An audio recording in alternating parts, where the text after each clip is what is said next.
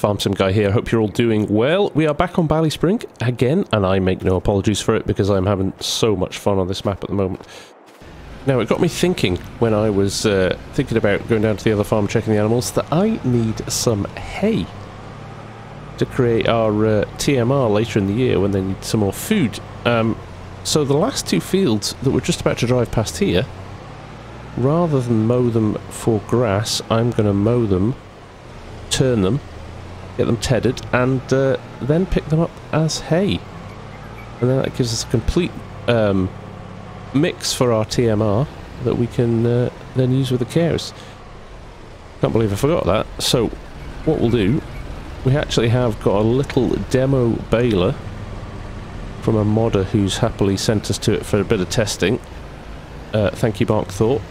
So we've got a little round baler that doesn't have the bale wrap and tip on it, so we'll give that a go as well. We'll go and pick that up from the dealers in a little while, but first and foremost we need to go and get the mower and the TW and bring them up to these fields up at the top. So we'll do that if we ever get through this traffic jam, and we'll be back.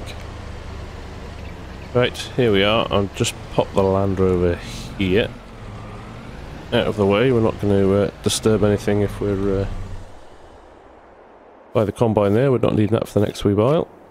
And I forgot we've already got this hooked up to the spreader, but that's fine. We'll just ditch that. There we go. Right, the mower is up at the top farm. Now, we have got that little crone round baler there. If this new McHale baler works, we'll definitely be trading that one in and treating ourselves to the new McHale. But we'll give it a go first and make sure it suits our needs, and we'll take things from there.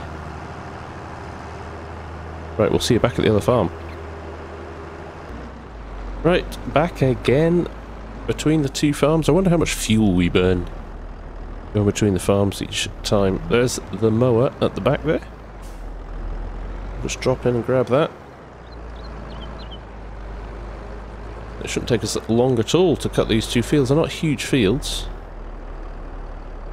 but they might turn out to have quite a lot of grass on them. We shall see. Let's get this folded as well. Help us through the lanes.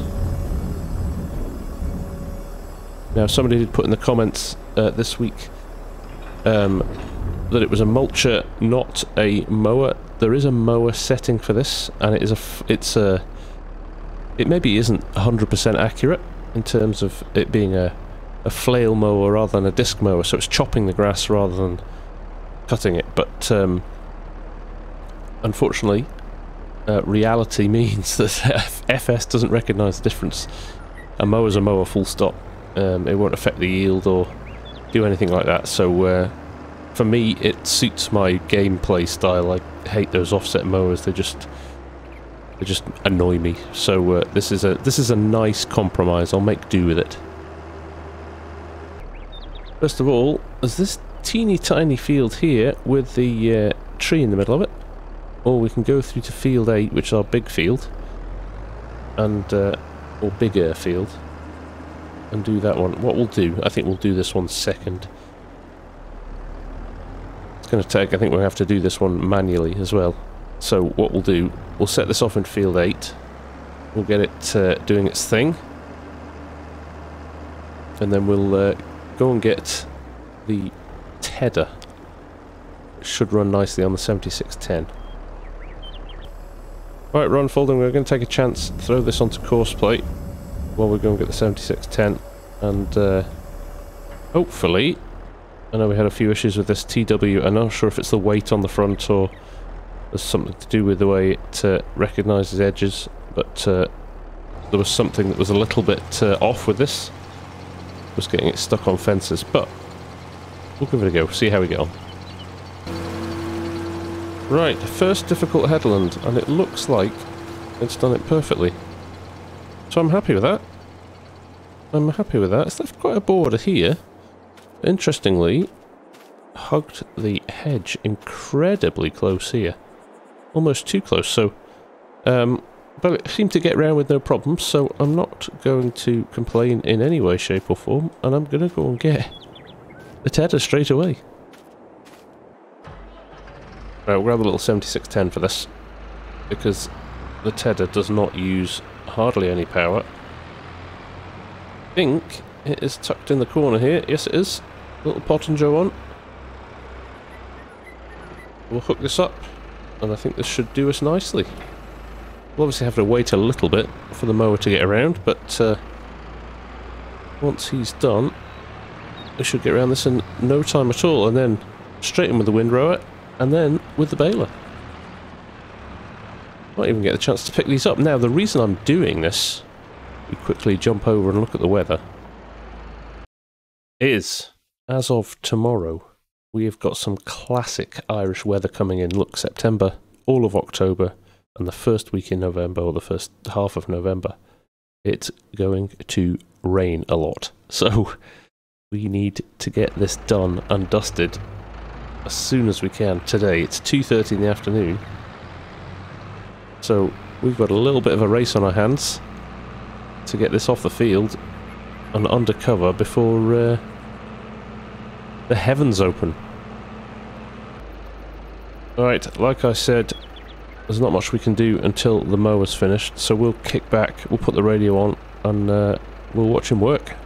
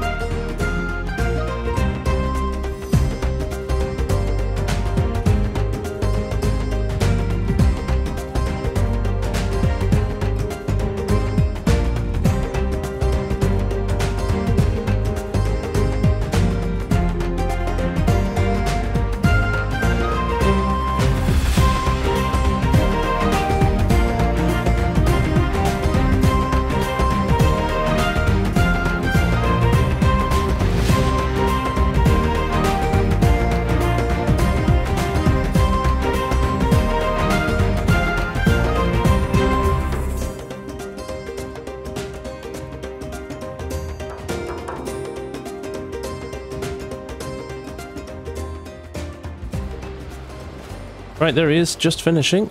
Fantastic job, and we've just run the initial row here just to make sure everything was working with the tedder, so we'll jump straight in and get this done, and we'll move him out of the way just so he's not causing any issues, and we'll yeah, we'll get stuck into the tedding, which shouldn't take too long. It does run at quite fast speed, so we'll be running a little bit quicker than the mower was, but we need to get this guy over into this next field as well.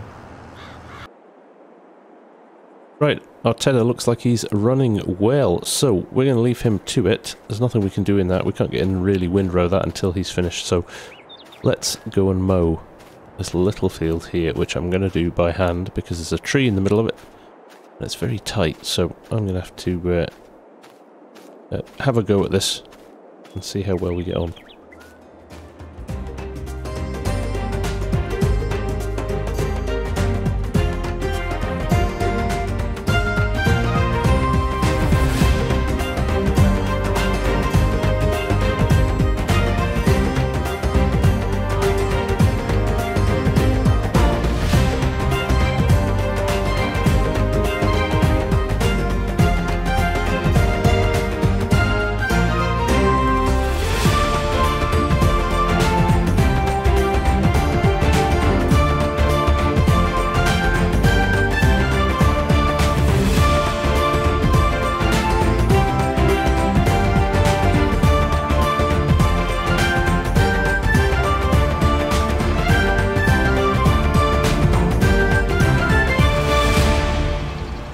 Right, there we go, last tiny little bit here.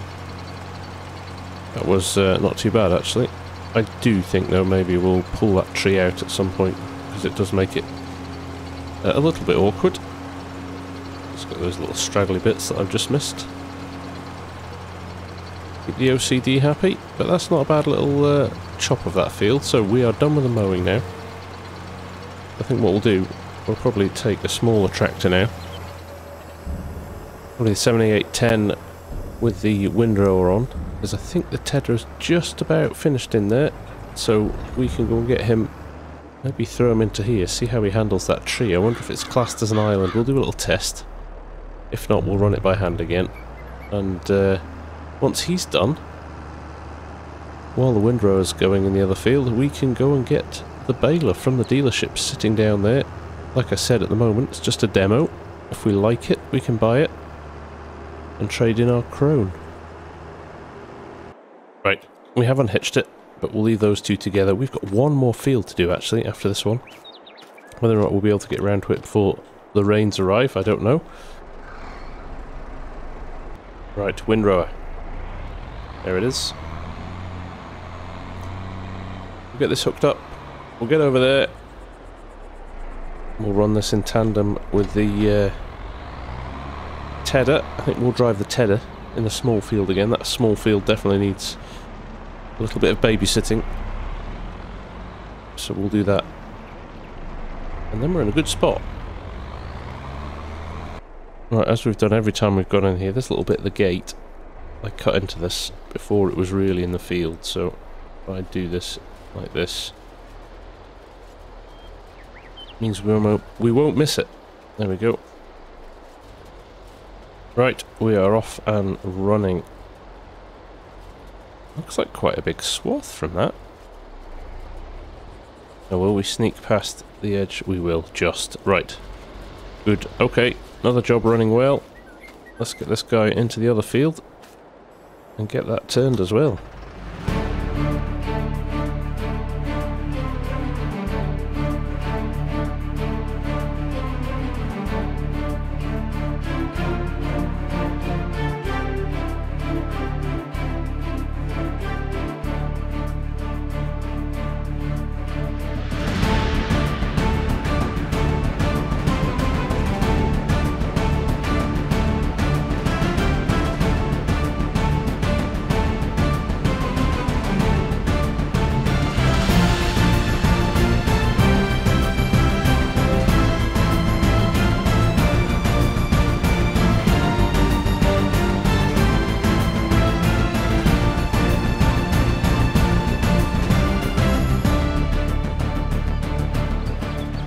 Right, there we go.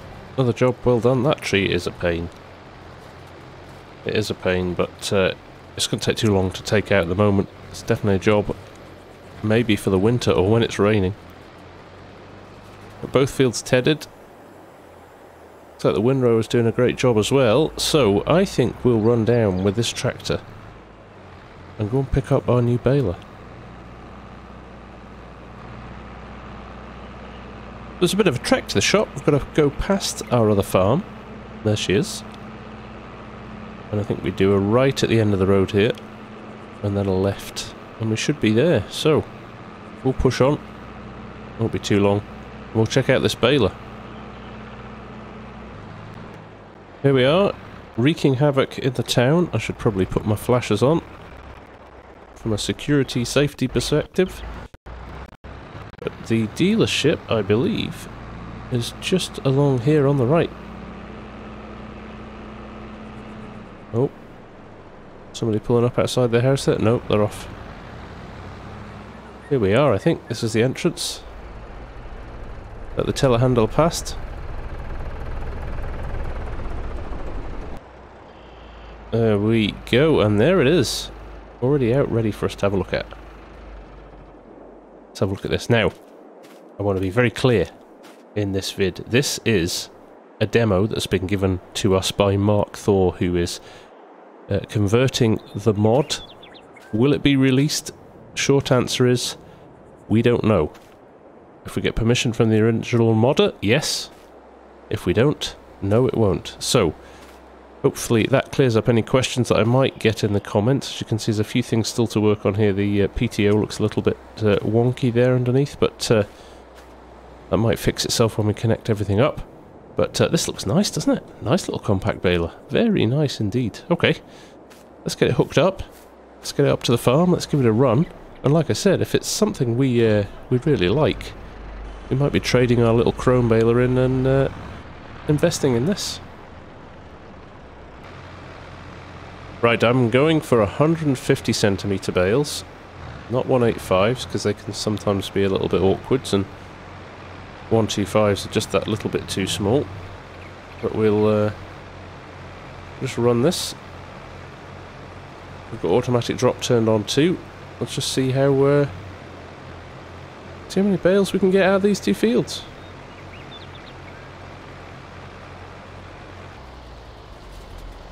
Right, while the baler's in the other field, I thought we would maybe just whip round here. It is impossible to do this field, I think, with any sort of automation.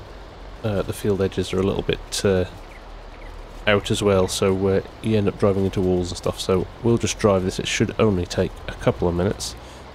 We'll do this whilst the baler's running.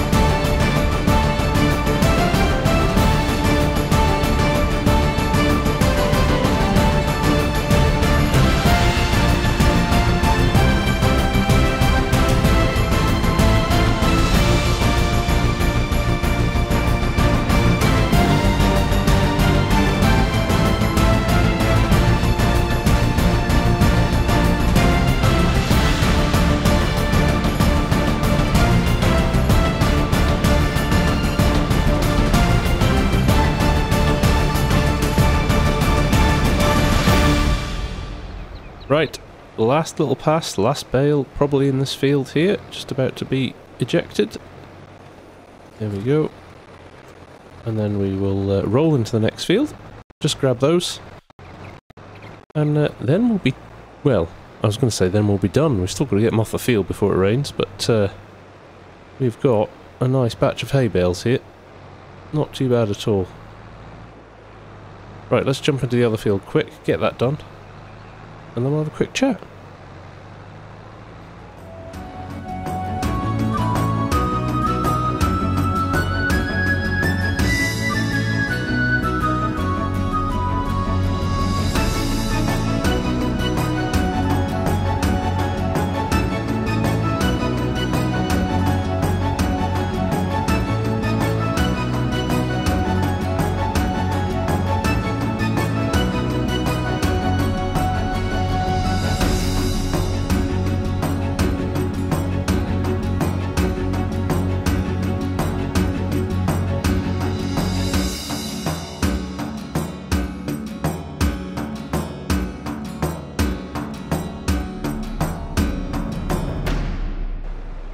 Right, last pass, here we go. Can we squeeze a full bale out of this or not? It would be nice if we could.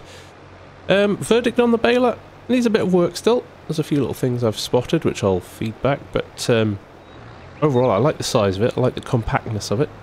It runs pretty well. So yeah, all in all, a good start. Well, no, we haven't. 70% of a bale. A few little stragglers there, but not enough to fill a full bale, so we'll maybe just have to leave this one in the chamber, and hopefully not going to go bad. Oops. So, we are done. We've got a lot of bales to pick up, but I think we're going to call it there for this episode. We've got a lot done today. I'm pretty pleased with that, and we've still got time on our hands. We've still got to get them off the field before it goes wet, but for now, I'm pretty happy with that. So, from me, for now, thank you very much for watching. Hope you're enjoying this still, and I will see you all again very soon. Take care. Bye for now.